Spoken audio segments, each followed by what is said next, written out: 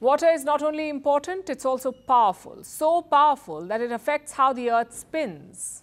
Over the years, humans have been overusing water, especially the groundwater.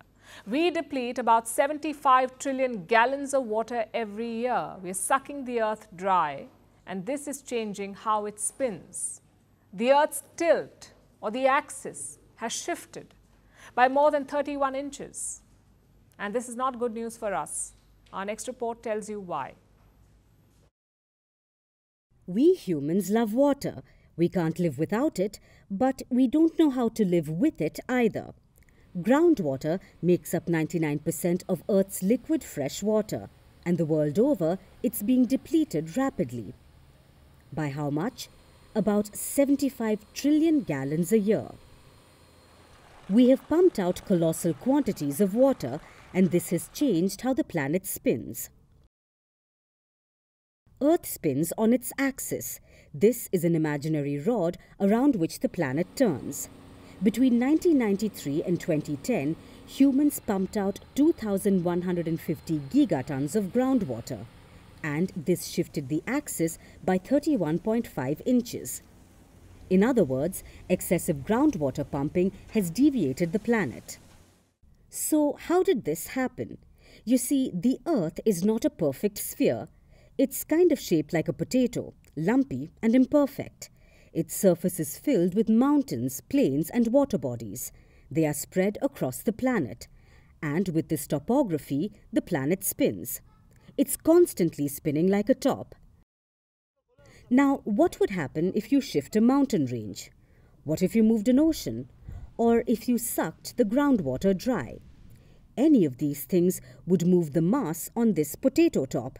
Its balance would go awry, and the potato or the planet would wobble. That's exactly what's happening now. With enough water removed from the planet thanks to groundwater overuse, the planet is wobbling. Its axis has shifted. And this is not good news for us. It's a sign of the problematic times ahead. It was only in the early 2000s that scientists first saw a similar change. The Earth was behaving strangely. Its spin was out of balance. The Earth's tilt had shifted, and nobody knew why. All hell broke loose. It was only about a decade later that scientists learned why. And the answer was stranger than the scenario itself.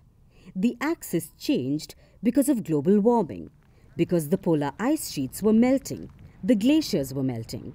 So, believe it or not, water influenced our planet's spin, because again, mass was moved around on the planet. Back then, humans were to blame for the tilt. Today as well, humans are to blame, and we will suffer the consequences of it. While the shift is not apocalyptic in itself, it is a cause for worry. Thanks to climate change, sea levels are rising. They are expected to rise by a foot by 2050. Earth's tilt will only exacerbate the situation. When the planet shifts while spinning, it redistributes the matter on its surface too, like the water.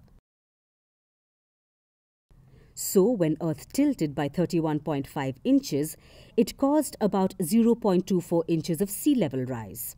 While this may not sound like much, the average sea level has risen 8 inches since 1880. This has been enough to make floods and storms worse, to displace thousands, to put whole cities and even countries at the risk of sinking. So it's hard to ignore the sinking feeling, that even a minute increase in sea level would make these repercussions much worse. So our planet's tilt is the collateral damage in this war between man and Earth.